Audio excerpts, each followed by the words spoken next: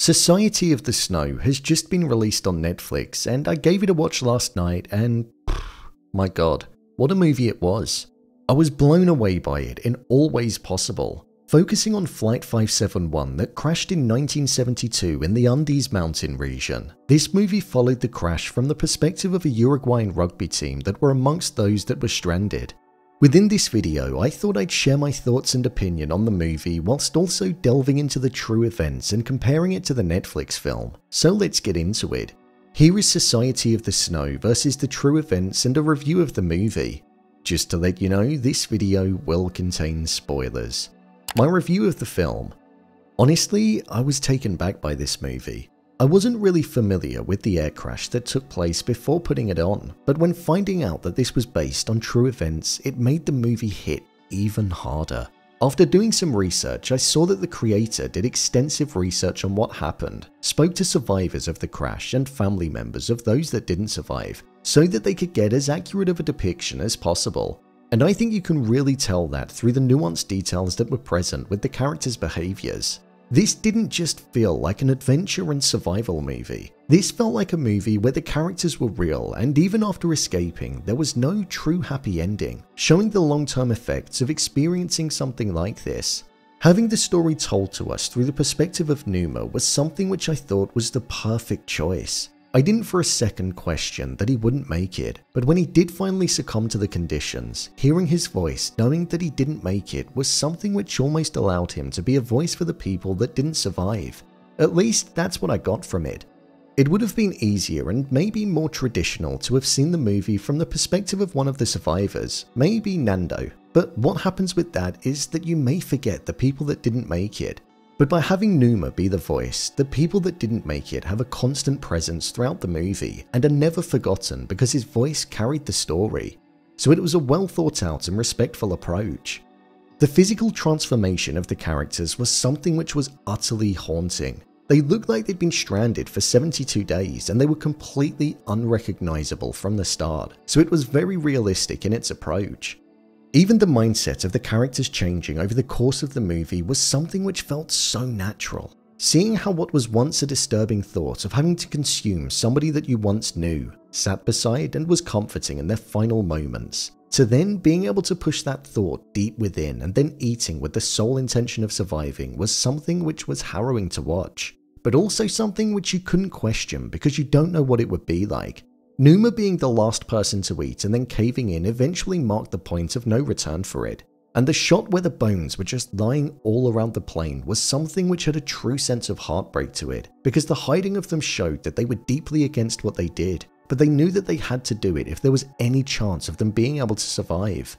The environment was the enemy of this story, and it truly felt like it was. It felt harsh, bitter, cold, empty, unforgiving, and like a blanket of nothingness where you could easily get forgotten and actually become invisible.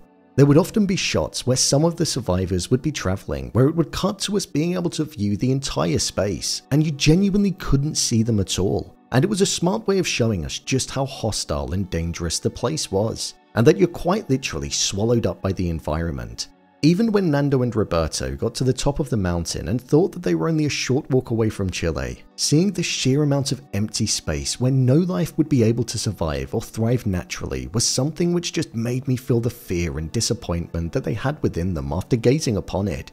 The ending of the movie was something which I found deeply moving. Seeing the survivors reunited with their families after they presumed that they were dead was a moment which did make me slightly emotional. Also, seeing them all together in the hospital in one room whilst Numa was closing out the movie with the voiceover, stating how they were all questioning why it happened and why they specifically made it back over others before the movie cut to black, provided the powerful finish that it was teeing itself up for.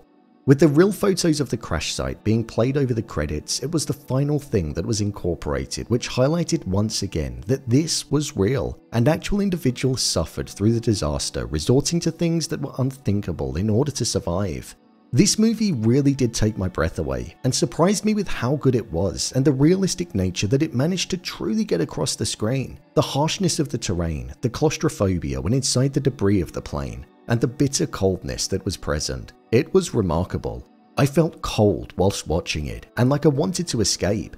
I would also say that this movie felt so long, but in a good way. The survivors were trapped for 72 days, and this movie really got that across as it felt long and like so much happened, adding to the actual experience of watching it.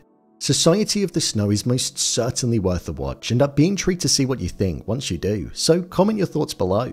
Now let's take a look at the movie versus the true events and how it actually unfolded. Let's look at the expedition and rescue first. When it came to the rescue being depicted on screen, we saw Nando, Roberto and Antonio trek to the top of the mountain that was closest, and after trekking up there they saw that there was no greenery in sight like they'd hoped. They were under the impression that the Chilean countryside would be over the mountain due to where they felt they crashed. This was something which was present in real life too. The co-pilot of the plane, before dying, said how they'd flown over Corico, which would have been close to the countryside. However, they were a lot further into the Andes than what the pilot presumed, and they were around 50 miles away from the countryside.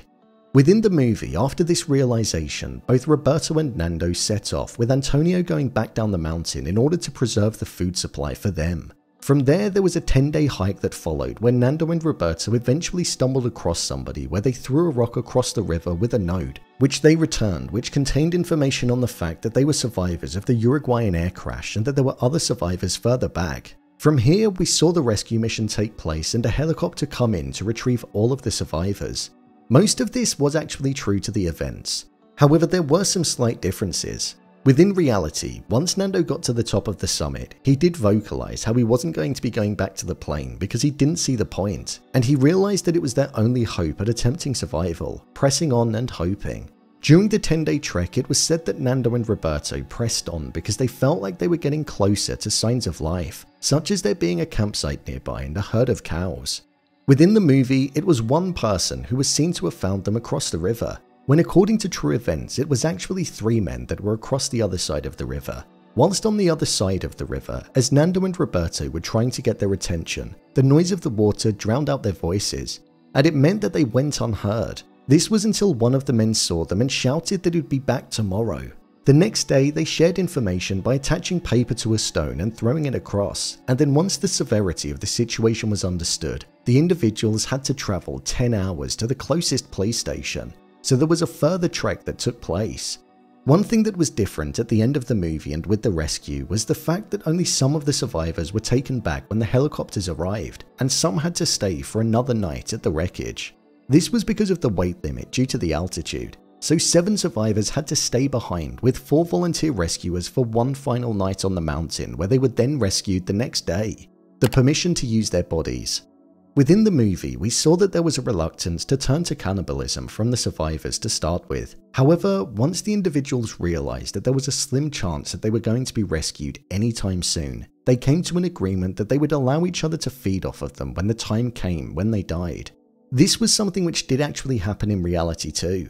After rationing all of their food, which they found in cases which consisted of crackers, chocolate, nuts and alcohol, it ran out after only a week. At first, they turned to the leather from the plane seats, shoes and belts, but then after realizing that that wasn't sufficient enough, and as well after coming to the conclusion that the rescue efforts had grinded to a halt and stopped, they did what they did in the movie, and gave each other permission to use their bodies if they died. Out of all of the survivors of the crash, everybody that did survive made the decision to consume the flesh.